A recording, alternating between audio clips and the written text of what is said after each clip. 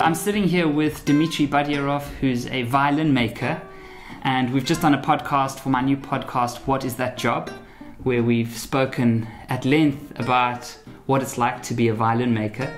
So thank you for your time. That was really interesting. And for people who are watching, you can go to What Is That Job on iTunes to catch the episode. But Dmitry, just tell us a few words about violin making. Give us a sense for what it's all about. It's a bit of a broad question, so this is a very broad, indeed. This is a very broad question. What is violin making? And well, essentially, it is a combination of woodwork. Yeah. It is a combination of art, and it is a combination of music. So if you want, you can say it's making a sculpture and painting at the same time that makes music.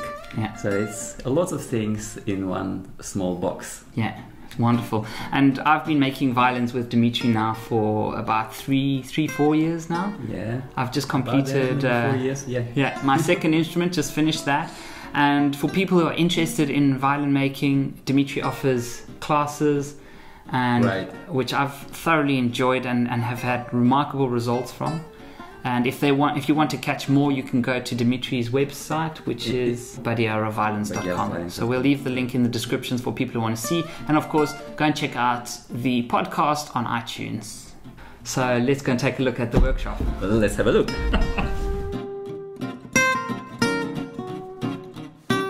So I'm so proud of this. This is my second violin, which I've made in Dmitry Badiarov's atelier. And I'm really proud of it. We're still varnishing it, and it's starting to look really lovely. But it's a fascinating profession, violin making. It's one which I dabble in as an amateur.